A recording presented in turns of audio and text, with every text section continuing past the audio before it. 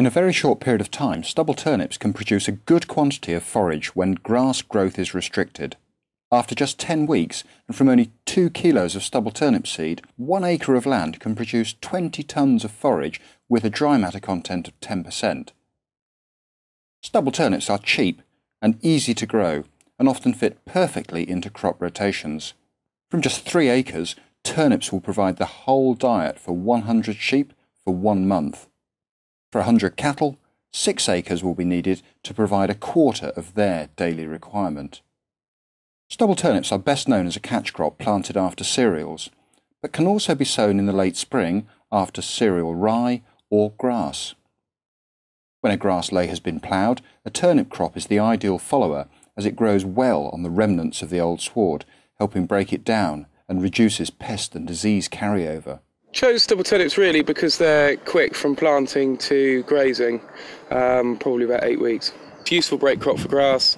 It helps in clearing up wireworms, fruit fly, leather jackets, etc. And we get a much better take of grass seeds, putting in grass seeds following turnips than we would ploughing up grass and reseeding straight away. We plant stubble turnips basically because we're on a very drought-prone soils, and if we have a dry June, July time, we have very little grass growth, hence stubble turnips are quite useful as part of the mixed ration for the dairy cows.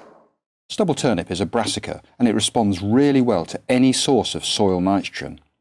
Therefore, turnip ground is ideal to plaster with muck as it will produce a big crop. A big crop means more forage supports more animals, returning more dung, which significantly increases soil fertility. Stubble turnips can be sown at any time in the spring after the risk of frost has gone. They are usually shallow drilled, but they can be successfully broadcast too.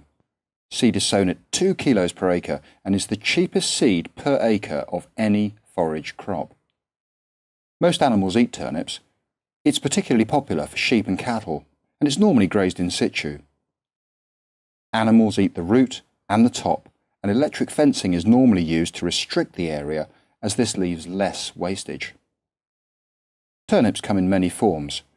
Although all turnips look similar, some are more winter hardy than others. When sown in the autumn, most are considered suitable for grazing till at least Christmas.